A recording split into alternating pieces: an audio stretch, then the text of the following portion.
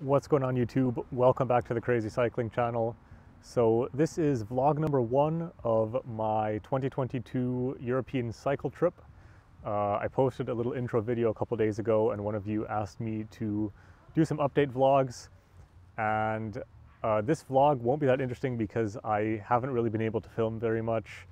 I've actually met up with a couple friends, so I was going to do some breakfast vlogging, but I just haven't really had the time yet. But I'll tell you what I've been doing and I'll show you the bike, and over the next few days and 2 weeks or so I'll try and do a couple more interesting vlogs, and I'm also going to do some filming and normal videos. So basically I landed at Heathrow, which is obviously the big airport in London, a couple days ago.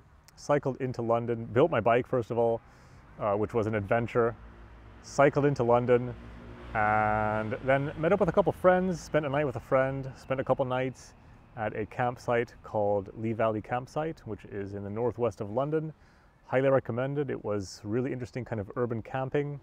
And then did some cycling and some sightseeing. So I cycled mostly along the River Lee, cycled into central London a couple times, also took the train and went to the Bank of England Museum, which I've always wanted to do, where you can try and lift up a gold bar from the Bank of England vaults. I've been really excited about that. I've known about that for years, but that museum is only open during the week.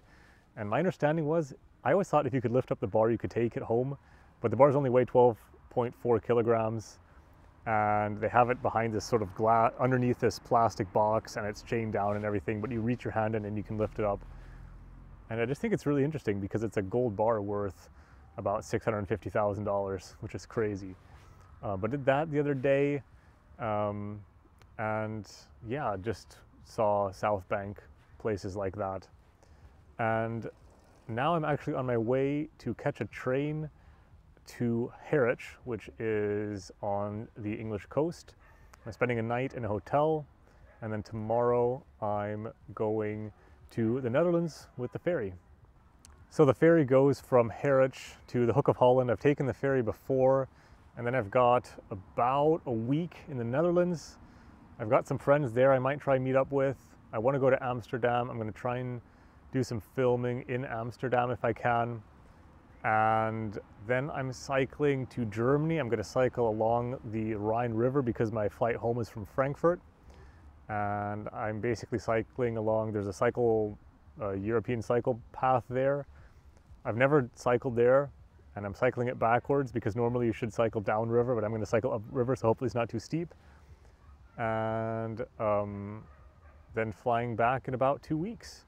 So I have done a video about building my bike. Getting the bike here was difficult. I used my ground effect tortoise bag, and the bike did sustain some damage. The bell got bent, there's some stuff, scuffs, scrapes, and scratches.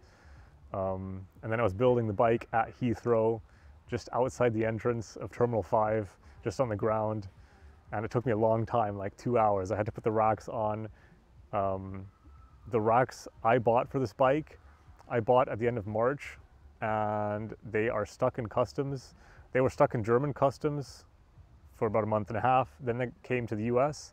They arrived in Chicago, went to Detroit, and they've been stuck in Detroit for about 3 weeks. I don't know why, and that's post-customs. But luckily my brother has a friend who had a bike and he didn't need the racks, so I bought them for $10. So I got these racks for $10, and the rear rack is pretty good. It's an aluminum rack. It's rated up to 40 kilograms, but I hadn't tried it on this bike yet before I took it to Europe. And I needed a spanner or pliers or a wrench, something to adjust the rack, which I didn't have, so I used the pliers on my Swiss Army knife, which was an ordeal. The front racks actually fit pretty well, but I don't think they're that good because they just wobble, they kind of wobble like that a little bit, and the whole fork of my bike oscillates like this. And I don't know if that's because of the rack, the weight on there, but I have played with the weight distribution or the geometry of the bike. I'm not really sure, but that's been a bit of an interesting struggle. And yeah, that's basically my trip. Okay, now I'm just going to show you the bike.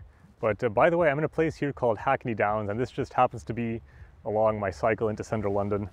The sun's going to be bright in the GoPro, but this is quite a big park. Lots of people barbecuing, having fun, etc., etc. It's pretty nice because all around here is just London sprawl. But there's the bike, the Fairlight Furon 2.0. As I said, it did survive the trip, but quite a few things got scratched and scraped, and my bell was bent. So I already bought a new one actually, but that was kind of annoying.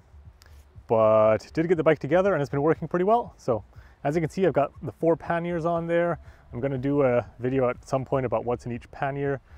And the bike's been handling the weight pretty well. For those of you who've been keeping track of this bike, I've replaced the saddle with the Brooks B17 from my Pinnacle Arcos because the B15 just wasn't comfortable. Here are the aluminum racks I was talking about that I bought from my brother's friend. This rear rack, again, pretty good. The front rack is just not that stable, I think, because it doesn't have a piece that goes over the wheel. And yeah, the bike looks great, handles pretty well, and I'm just totally happy with it. And I will be doing some more videos about the bike, but I guess that's basically vlog number 1. I know that I didn't really show you anything interesting, but in case you're following along, at least you kind of know what I'm up to. The London videos will be coming out in the next 2 weeks or so, and I'll just try and post vlogs of what I'm doing along the way. So this video should be coming out tonight, which is the 28th of May. It just depends a little bit on where I get internet because I don't have internet everywhere. I can't use my computer everywhere, but I'm staying in a hotel tonight, so I'll post this video and then probably update you in a couple days. So hope you enjoyed that video. In case you're interested in that sort of stuff, I know pretty different from the rest of my channel, but I am going to do more just some videos about specific things about cycle touring and about the bike, so you have that to look forward to as well.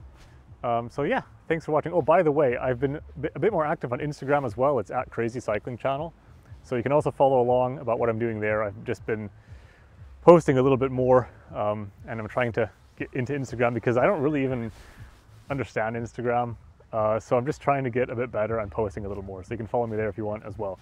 Anyway, that's about it. Thanks for watching. Hope you have a great rest of your day, and maybe I'll see you in the next one. Thanks.